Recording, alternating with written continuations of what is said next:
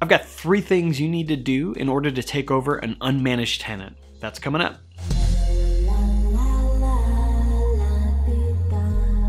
Hi, I'm Adam Saxon, aka Guy in a Cube, and this week we're going to take a look at how to actually take over an unmanaged tenant in the Office 365 space, or just from a Power BI perspective if that's all you're using. I actually covered this video about 1.5 years ago, but when I looked at it, it's still using the old preview from the new experience, so it's pretty old. So I wanted to refresh it and make sure it was using the updated interfaces and make sure nothing changed. The environment we're going to use is for the domain guyinacube.ninja, and I went up and signed up for Power BI with asaxton at guyinacube.ninja.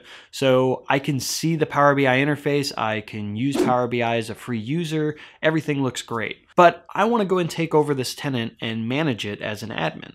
Currently, this tenant is an unmanaged tenant.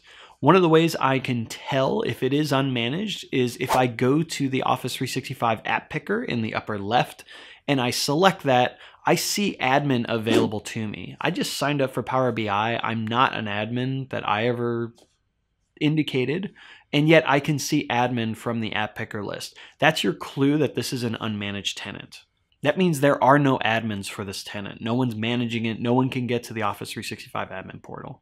And so we want to take this over because as an IT organization, I want to manage this tenant for my organization. You'll also see the same thing if you go to portal.office.com. You'll just see the Office 365, the regular user settings and interface, and there you will see admin as an option as well.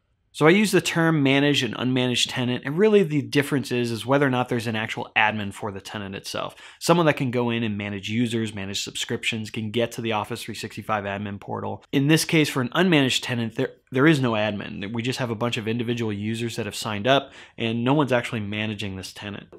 Okay, so step number 1 is we need to select admin from the Office 365 app picker. Remember I said that if you see admin there and you just signed up for Power BI, there is no declared admin and this is an unmanaged tenant.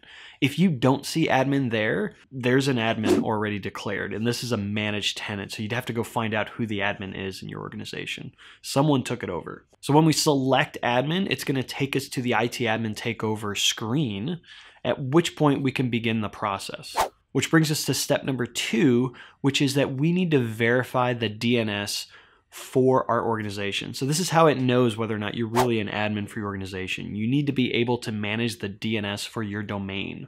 You're going to have to add a TXT record to your DNS settings for that domain in order for it to validate and say, yes, you do own this domain. So you're basically validating domain ownership at this point.